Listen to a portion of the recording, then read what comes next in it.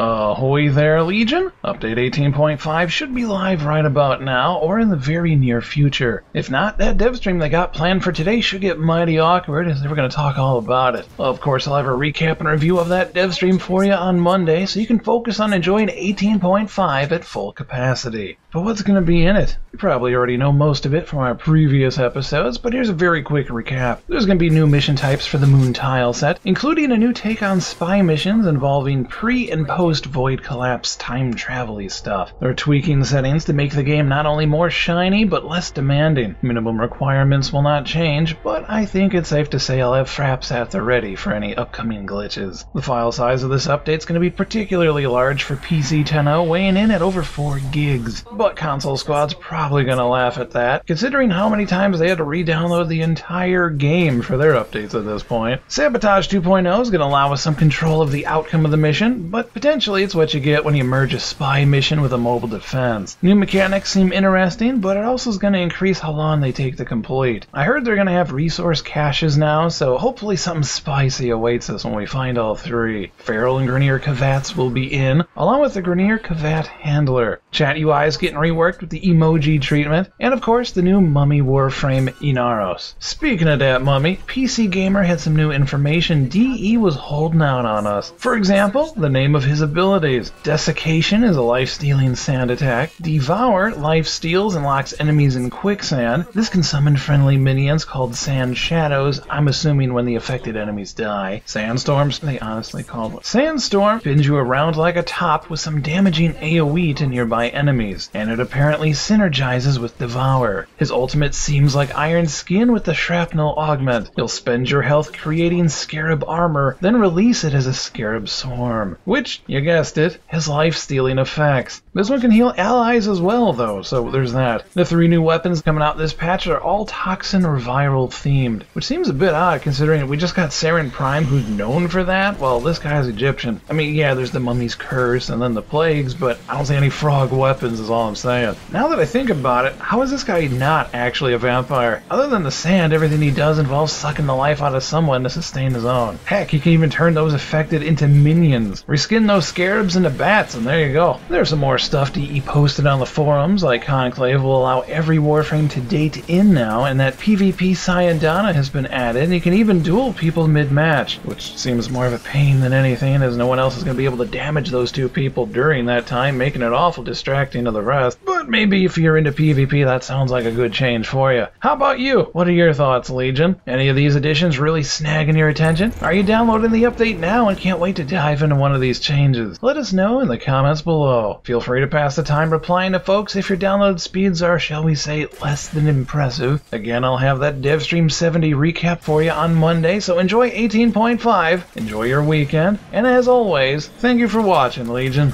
Take care.